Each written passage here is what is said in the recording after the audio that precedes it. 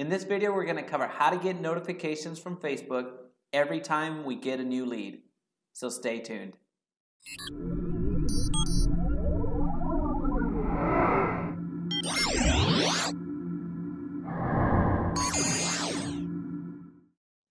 Hey, it's Jaime with Echo Real Estate Advisors. If you run Facebook marketing campaigns in the past, specifically lead generation campaigns, you've been both excited and disappointed all at the same time. So you've been excited from the perspective and the functionality of having a landing page within Facebook, so you don't have to go out and get a third-party software of landing page generators or having a lead capturing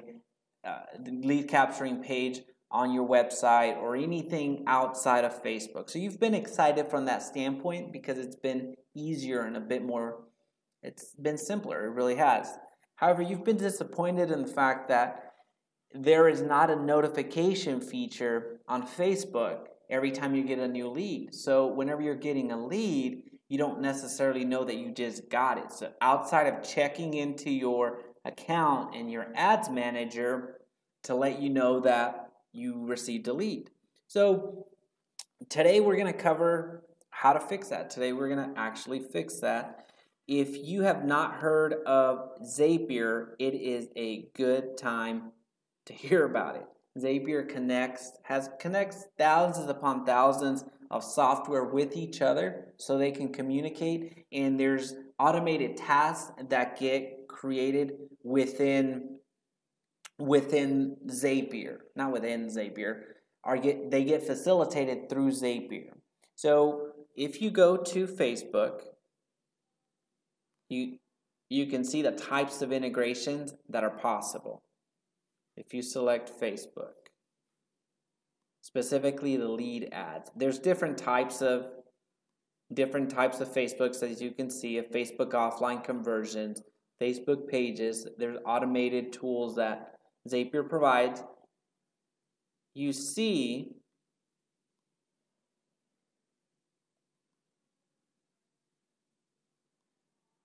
the possible integrations through Facebook leads, meaning you can send an email, which is what we're doing, and we're going to use that as a notification for us, or you can send it to your Google Sheets, MailChimp, which is an email autoresponder, HubSpot, which does email autoresponder and is a CRM, and you can go to ActiveCampaign, which is again another email autoresponder. So there are different functionalities, but for our purposes, we just want to be notified whenever a new lead comes in.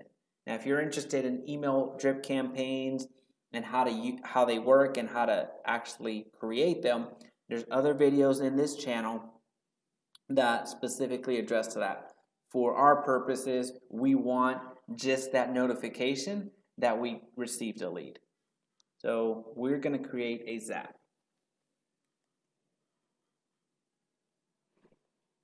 We're going to select Facebook leads ads. So as typically you would have, dependent on the first trigger point that you select, or the app that you select, or the software that you select, you're going to have different options here, but specifically with Facebook leads, you only have one. So every time a new lead comes in, which makes sense.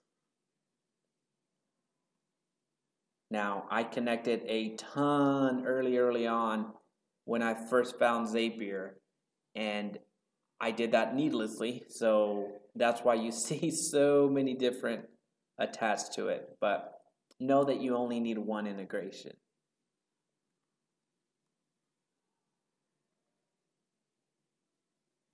All right, here's what drives everything. You're going to select the page that you ran your leads campaign on. Again, we're talking about this campaign. This is really the only, this is the only part that we're talking about. This is the only campaign that we're talking about to pull the leads from. This is the only one that has a actual landing page within Facebook that you can use. And what's important is that you remember which page you ran that lead campaign on. If you have multiple pages, that's where it becomes a little bit trickier, and you have to be very, very detailed in remembering where you ran that campaign on. If you're only running campaigns on one page, then it makes no difference. You know that that's going to be your one campaign. So for our purposes, the one that I'm trying to connect right now, I ran through Echo Real Estate Advisors. And the form that I created was Arlington Mansfield. As you can see, there's different forms that I've been running. So that's why naming it is very important, and naming it with such a detail to where you remember what page and what form and what lead magnet you provided is very important. Now you're going to click continue. I'm going to skip this step. I'm going to go with continual default sample, because at this point Zapier has gotten so good. I trust it. You can pull in samples, but considering that's a new campaign for me, I'm not going to have samples, so I just go ahead and skip it and know that very rarely does it mess up, so I'm taking my chances, which again aren't really chances as I know it works. Then I go to Gmail, and then I select, do I want to create a draft every time I get a new email, every time I get a new lead, so then I can press send myself, or do I just want to receive the email, an email notification from Facebook, or do I want to send an email in an automated way every time a new lead comes in from Facebook? I'm going to put send email. Then I select which email.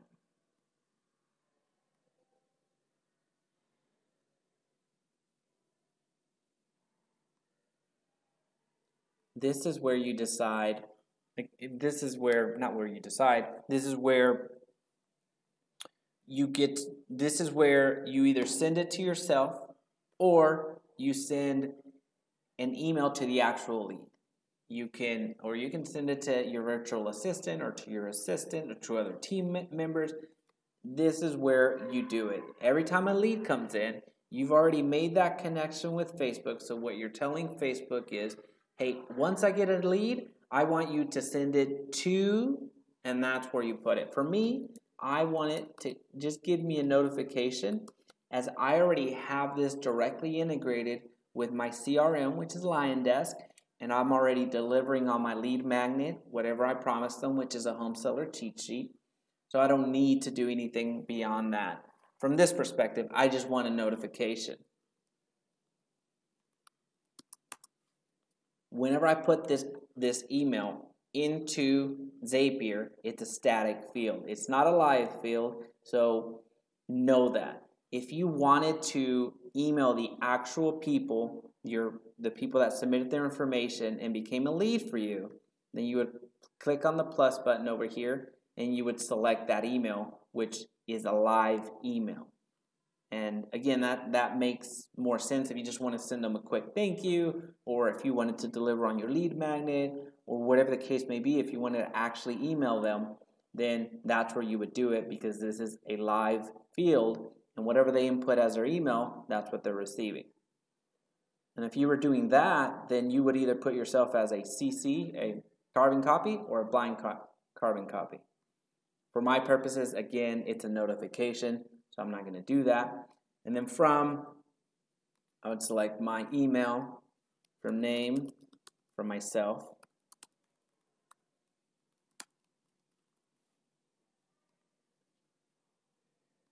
Since this is coming directly from myself and it's not coming from an info at anything else, then I'm not gonna say, hey, email somebody else, which that's what you would be doing. If you were connected to an info at echorealadvisors.com, if you wanted them to reply to you personally, this is where you would put it.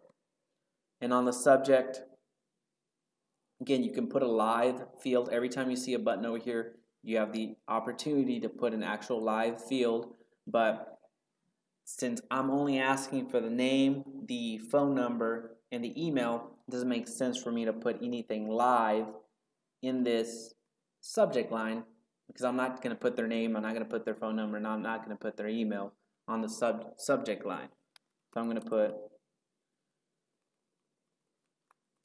Arlington lead, which is where this campaign is running, home seller cheat sheet, which informs me what I promised them as a lead magnet, and then where it came from. So it came from the Facebook lead, which I don't have too many of these. I don't have too many of these types of campaigns running, so I in my mind already know. But if I wanted to pass it on to my assistant or anything else like that, then that's where it becomes more valuable. And in the body, again, since this is a notification to me, I just want their email, their full name, and phone number to be sent to me in the body. That way, I know where it came from, I know what I promised them, and I have all their information. This way I can quickly email them or call them if I wanted to reach out to them in this capacity. For my purposes, I will just be calling them because I already have my email drip campaign set up through LionDesk, which is my CRM. If you want to see how to do that, there's another video on this channel that'll walk you through that. But for my purposes, I just want this phone number because this serves as a notification that I received an email and I want to reach out to them as quickly as possible. If you are actually delivering on what you promised them, then this body, the body of the email, would have a little bit more substance, which I highly suggest you keep it as a plain type versus an HTML, as it's going to help with your deliverability. Then if you wanted to go into a specific folder, this is where you would do that. And if you wanted to deliver on the file or provide the lead magnet via a URL, depending on which systems you have, if you want a free version, then you go to your Google Sheets, create the lead magnet that you've promised, get that shareable link, and make sure that it's public to everybody, not private to your domain or not private to you. Or essentially, it's not secure. It's just it's public to whoever has the link. You would insert the link here in this field, and it would be live for somebody to retrieve that information, that lead magnet that you promised them, and that's how you would deliver on your lead magnet.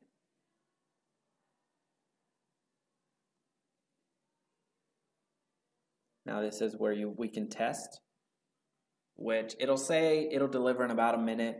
Takes much less than that. I'm going to go over here.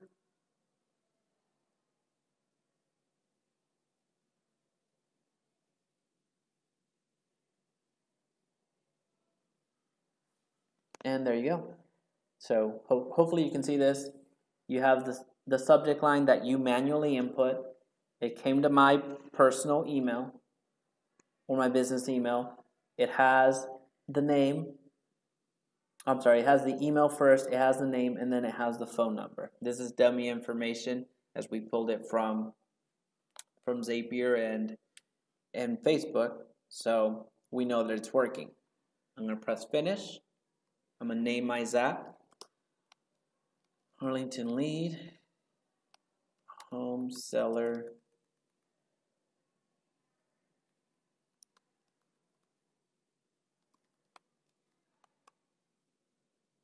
and then I'm going to put the type of connection that we just did.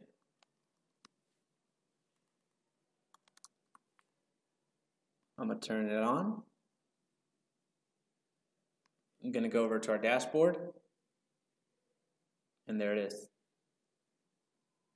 All right, so again, depending on if you've run, most importantly, if you've run a campaign before and have done a lead generation campaign, you know the importance of doing this. If you haven't, now you know whenever you're running a lead campaign, Facebook is not going to give you a notification that you have leads. So that's common. The only way that you can receive or retrieve the actual leads is go into a desktop or a laptop and download a CSV. You can't check on the actual lead You can see if a lead came in, but you can't retrieve the lead information from your app or the Facebook Ads Manager app. You have to log in and retrieve it that way. So whenever you're clicking through your campaign, through your ad set, and then through your ad, you would click on the download leads form, and you'd have to download it via CSV, which, depending if you're mobile all day and you don't have access to your computer or your laptop readily, this is going to be very valuable to you, because whenever a lead campaign, you're not subject to having to log in. You receive that email notification right off the bat, or you're delivering on that lead magnet that you promised them. So that is how you do that direct integration between Facebook and your email. If there's any questions, please, as always, feel free to reach out. Like, comment, subscribe, and share with any real estate agent out there that you think may benefit. See you in the next video.